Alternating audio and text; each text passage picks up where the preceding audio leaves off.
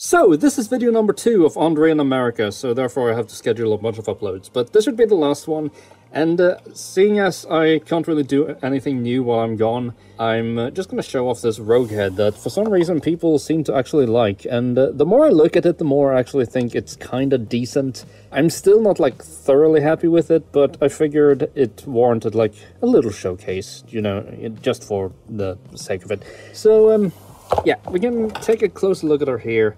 Her skin tone is just this straight up Vallejo game color pale flesh, and I didn't really want to give her too sunny of a skin tone because, you know, she's very, very goth in X-Men Evolution, and it's actually an iteration of Rogue that I really enjoy. My favorite will always be the comic one, or well, the animated series version, but I think Goth Rogue is a very close second.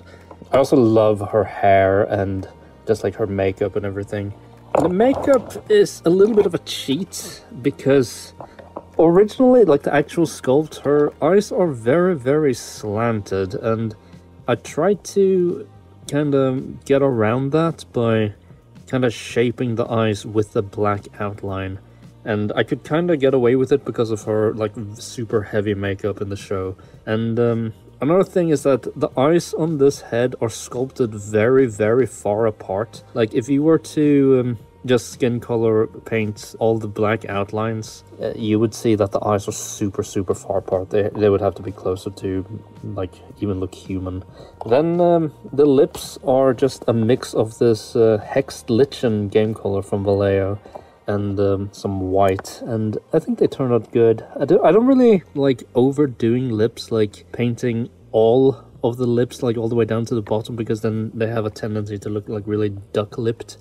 And yeah, we kind of just want to go with a sort of natural size for lips. She has a little bit of that around the top parts of her eyes too, but it didn't really turn out that great. I'm not really good at applying makeup to female figures, and the hair also made it really difficult to paint. Speaking of the hair, it's just regular white paint for like the front bangs, and then it's a mix of this here Vallejo flat brown and some Vallejo flat red. And then we got this kind of reddish brown color that turned out really good.